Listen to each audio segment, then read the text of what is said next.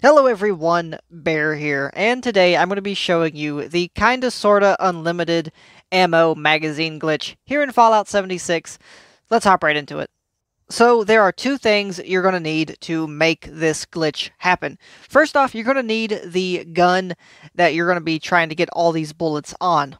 Then, for your quick swap weapon, left on the D-pad if you're playing on Xbox, you're going to want to have a minigun, a Gauss minigun, a Gatling laser, any gun that has a really big magazine. So basically how this works is you're going to want to have your main gun out. In my case, it's the shotgun. You're going to want to hit left on the D-pad to quick swap over to your minigun, and basically at the exact same time, you're going to want to fire the gun. Now, it's kind of tricky to do. You've really got to have the timing down. You're going to want to fire and quick swap basically at the exact same time. But once you can get that down, you can do it pretty reliably.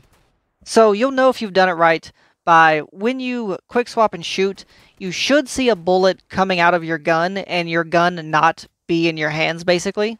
So once you've done that and you think you've done the glitch correctly, what you're going to want to do is not reload.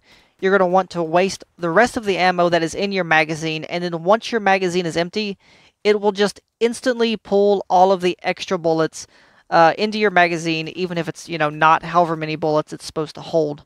Also, I should add that this glitch will not work on any guns that have a charge time, basically. Like, this will not work if you do two miniguns, because you have to fire the bullet as you're switching for this glitch to actually happen.